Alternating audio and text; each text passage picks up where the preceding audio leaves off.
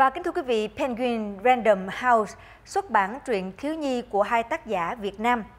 Vào hôm Chủ nhật ngày 20 tháng 9 vừa qua, hai tác giả trẻ KAA gồm có anh Phùng Nguyên Quang và cô Huỳnh Kim Liên thông báo trên Facebook rằng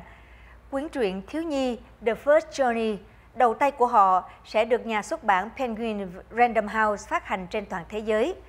Trước đó, phiên bản tiếng Anh đầu tiên của truyện chỉ được phát hành ở châu Á thông qua một nhà xuất bản tại Singapore, còn bản tiếng Việt thì được nhà xuất bản Kim Đồng phát hành tại Việt Nam. Tờ Saigon đưa tin rằng phiên bản do nhà xuất bản Penguin Random House thực hiện sẽ được đổi tên thành My First Day với trang bìa hoàn toàn mới và nội dung được viết lại bởi ông Christopher Mayer, là nhà văn kiêm họa sĩ minh họa người Mỹ. Bên cạnh đó, My First Day sẽ bổ sung một trang giới thiệu về Việt Nam và đồng bằng sông Cửu Long, làm cho câu chuyện trở nên sinh động hơn cho độc giả quốc tế. Câu chuyện The First Journey là một tác phẩm dự thi vào phút cuối trong cuộc thi Scholastic Picture Book Award vào năm 2016 và đã giành được giải thưởng cao nhất.